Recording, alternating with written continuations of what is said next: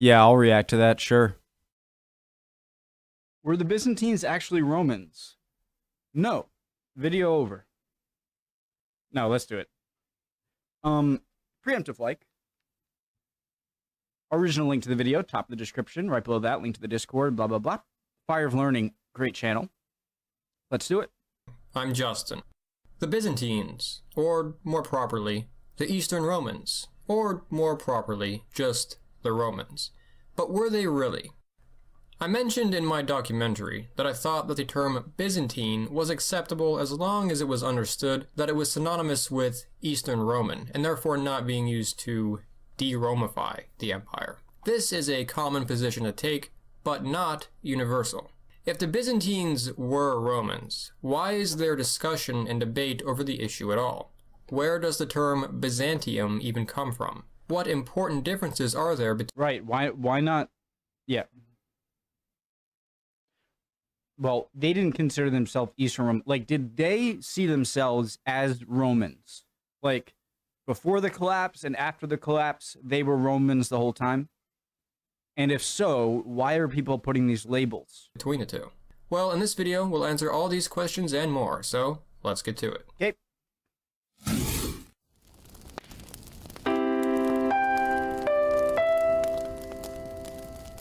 Before we begin, I would like to thank Julian Condros and Academy of Idiot for being our most recent supporters on Patreon. They join these supporters who make these videos possible. So this debate over the identity of these people naturally reached the comment sections of my recent Byzantine videos. Is this really the Roman Empire or a kind of Greek successor state? Something in between, maybe. Both sides have made good arguments. For me, though, there are three questions that have to be addressed to answer this main question.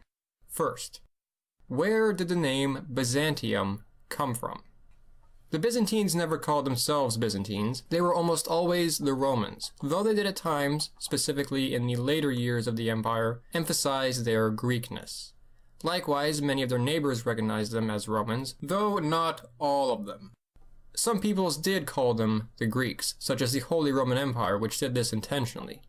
In 800 AD, the Frankish king Charlemagne was crowned Holy Roman Emperor. In the West, many Westerners viewed Frankish king Charlemagne Holy Roman Empire, which did this intentionally.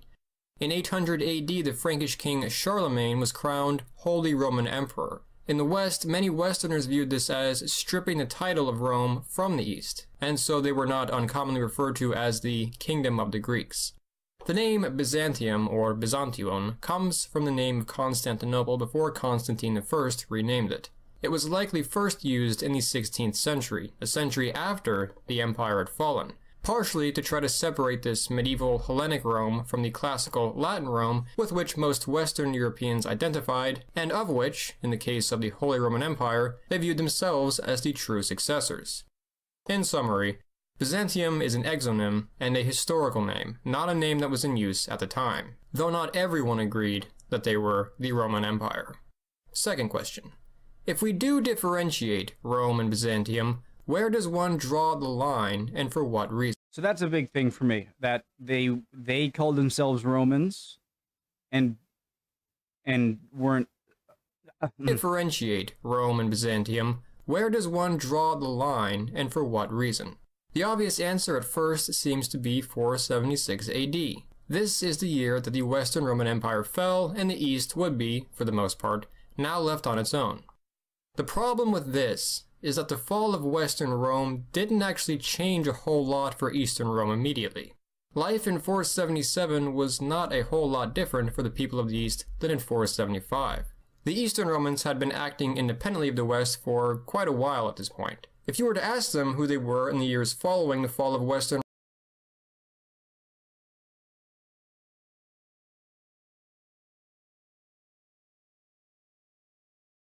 Rome, they would have told you that they were the Romans, without a second thought. In fact, though I mentioned they gradually came to emphasize their Greekness, the people of the region identified as Romans right up until the 20th century. The perspective that they were the actual Romans had not changed, and it wouldn't really ever change as much as one might think. Point being, their Romanness was not dependent on the existence of Western Rome. Frankly, very few people really seem to have even believed that the Western Roman Empire had fallen for good, and it would be some time before even that belief was lost. The general consensus of the age, and for a few centuries after in the East, was that the West was just experiencing technical difficulties, and eventually, the old order would be restored when the Easterners marched over and turned the old empire off and on again a couple times. Alright, but couldn't we argue that even if the people of the time weren't really aware of it, 476 was the beginning of a series of changes that separated the East from its Roman past? In a sense, yes, I don't deny that there's some truth to that. However, 476 was not quite the year that the East and West were really split. A very important thing to keep in mind with this question is that we can really see the beginnings of what we call Byzantium over 100 years before the Roman Empire fell. It was Diocletian who, in the 3rd century, divided... I want to know, like, when is the last, like, how long ago was it that everything was undoubtedly under Rome and it was all the Roman Empire? Like, when was the last, like, was it after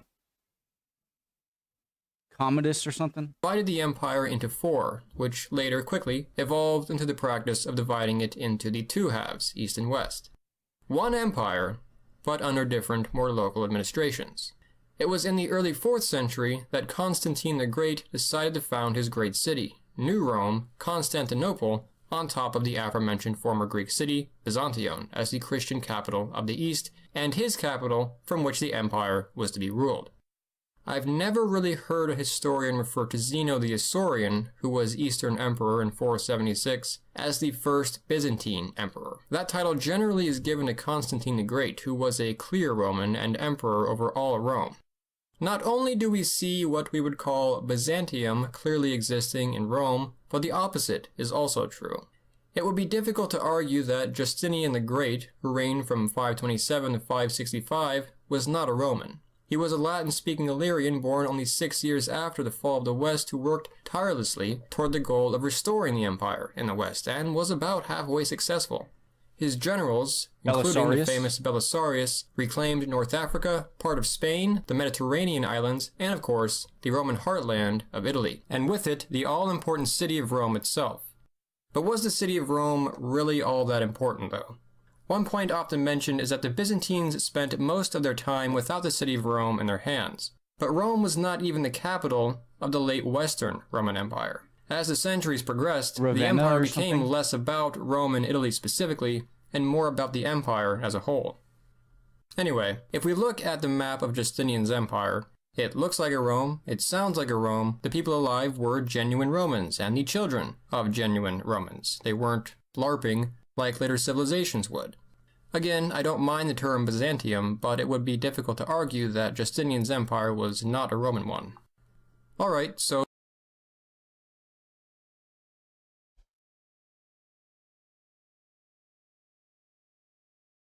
maybe just argue that Justinian's empire was not a Roman one. Alright, so maybe Justinian was a true, genuine Roman emperor.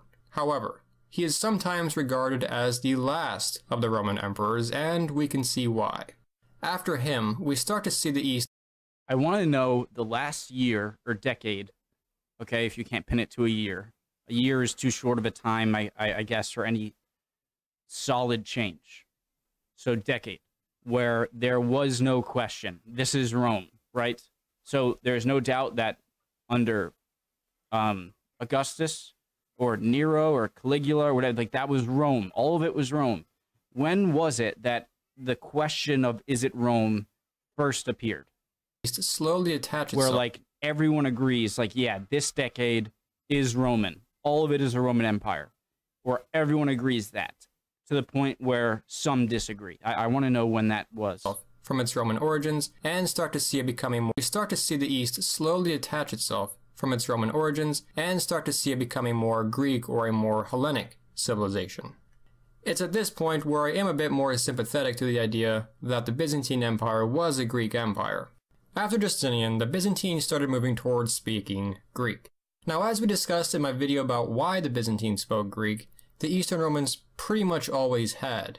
Greek was always a major language of the Roman Empire and was common throughout the Mediterranean world even before the Romans arrived. Most Western Roman aristocrats even spoke Greek as a second language. But after 565, almost everyone in the East stopped bothering with Latin altogether, even emperors.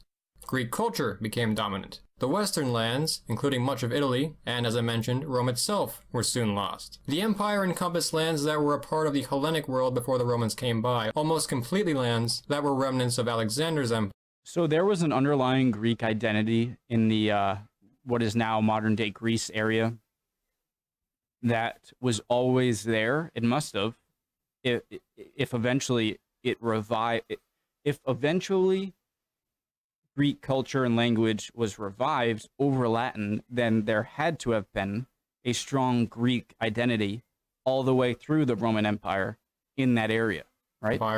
But eventually, after the Muslim conquests and centuries after of territory loss, mostly just Anatolia and Greece itself, which were the true heart of Greek Bulgarian Empire? Civilization. I've never heard of that. I have never heard of that.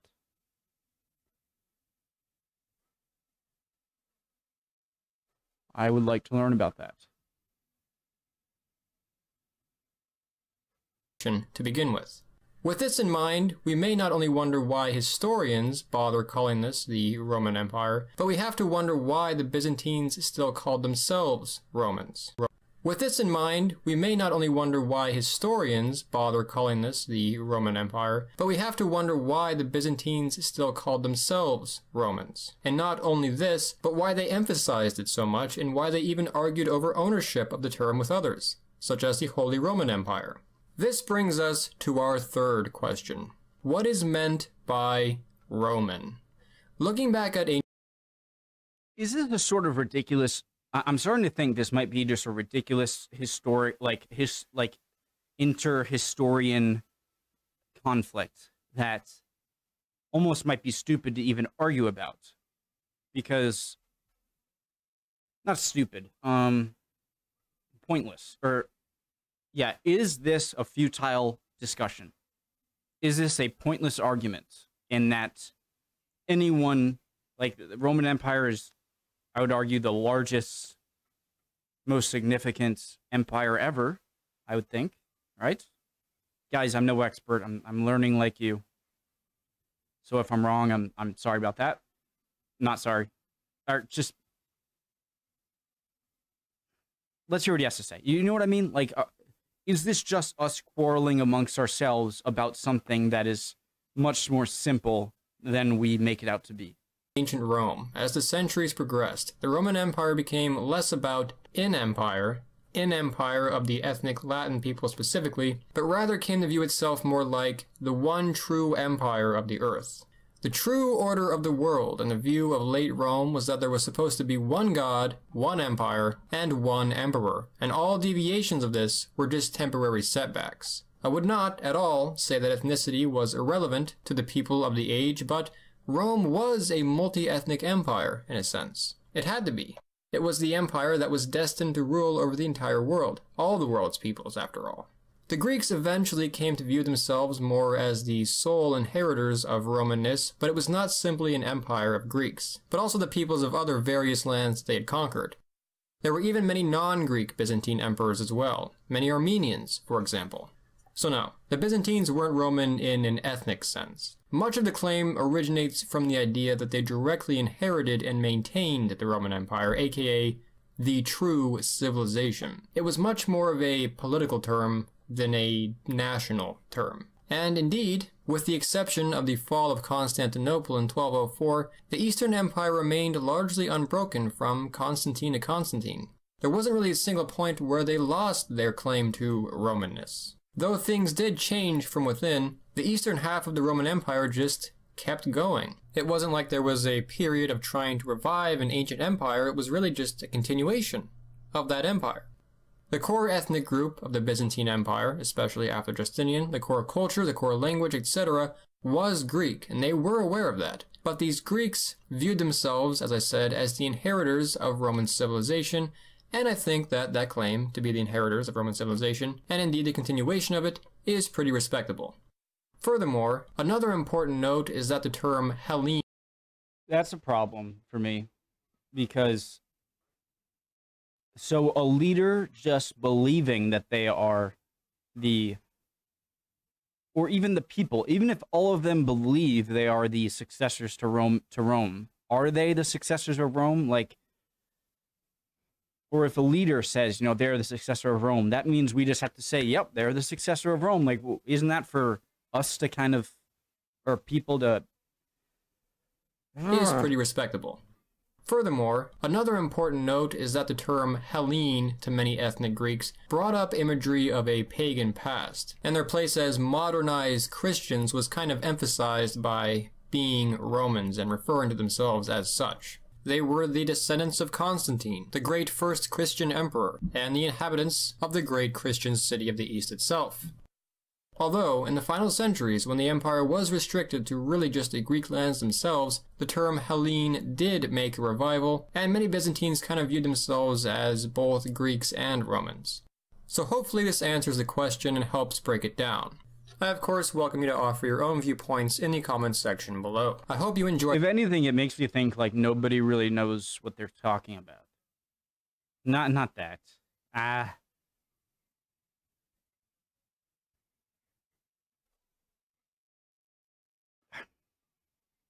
I don't know. And I'm very cautious to give, you know, an assertive opinion when I don't know enough. But to me, the end of the Roman Empire was as soon as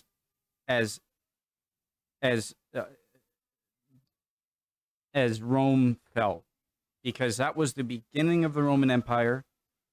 It was the center of the Roman Empire, and as soon as that was destroyed, then yeah, there are parts of the Roman Empire that are still very much alive and powerful, but what we know is the Roman Empire is gone. The Roman Empire is gone when Rome falls, in my opinion. And I don't know a lot. I'm saying this without a lot of knowledge. I'm not telling you that I'm right and you have to agree with me. I'm just telling you what my thoughts are, and let me know if that's wrong or stupid or whatever. But to me, Rome stopped. The Roman Empire ceased to exist when Rome fell, in my opinion. My opinion can change. Okay? Okay. I'll see you guys next time, all right? Hope you're all doing well. See you guys next time. Bye.